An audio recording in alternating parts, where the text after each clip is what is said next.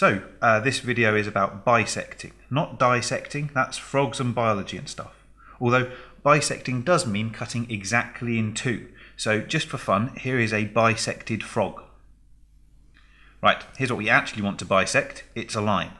And the bisector is going to go right down the middle. So we're going to draw another line that goes right down the middle here somewhere. Okay, to do this, we're going to need a compass and a ruler.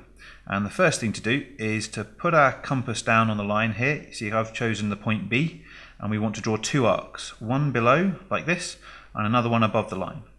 Then without letting the compass change size, we want to flip it over so it's now on the other end of the line, and do the same again. So one arc below and one above. Okay, now we've got two crosses here, so what we can do is line the ruler up on them and then draw the bisector in. So this line that we've drawn here now, this is our bisector. And the angle we've created in here, this is going to be 90 degrees. Now you might get asked to draw the bisector of 2 points. So it's exactly the same method. So instead of getting a line AB like this, you might get 2 points AB.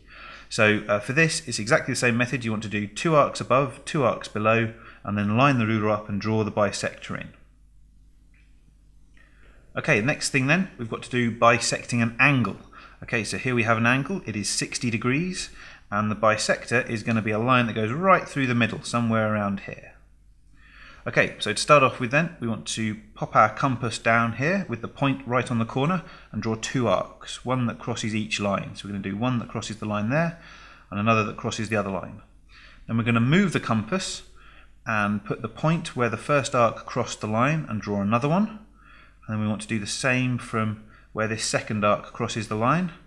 And again now we've got this arc, this cross of arcs here. So what we can do is we can line our ruler up so it's on the corner of the angle and where the 2 arcs cross one another, and draw in the bisector. Now we started off with a 60-degree angle, so now we've cut it exactly in half. We've got two 30-degree angles. So if you ever wanted to draw a 30-degree angle, if you started off with a 60-degree one, then you can use this method to cut it in half and get your 30 degrees.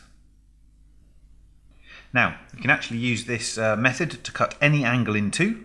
So here we have a 90-degree angle, and we can draw the bisector of this one in exactly the same way. So you want to start off with, you want to put the compass point down on the corner of the angle here, and draw 2 arcs, one that crosses each line.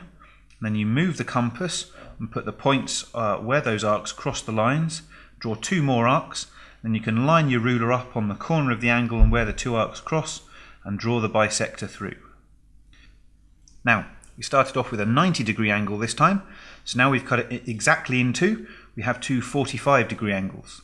So if you ever wanted to draw a 45-degree angle, if you start off with a 90-degree one first, then you can use this method to cut it in two and get your 45-degree one.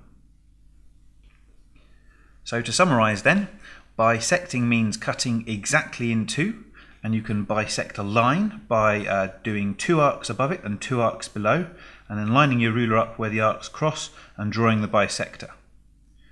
You can also bisect an angle by putting the point of your compass on the corner and drawing 2 arcs, one that crosses each line, then moving the compass, drawing a couple more arcs, and then again lining your ruler up with the corner of the angle and where the 2 arcs cross and drawing the bisector through. Now, there's one more thing to say. Sometimes you might get asked to draw a line that shows all the points that are equidistant from either some points or some lines. So equidistant just means the same distance. So these bisectors are exactly that. So for the points A and B here, for the points B and A, for the points A and B, finally, all the points that are equidistant can be seen on this line here. So for example, this point here, it's the same distance to A as it is to B. And if you need to draw all the points that are equidistant from 2 lines, then the angle bisectors are what you want. So the point here on this line, it's the same distance down to this one as it is up to this one here.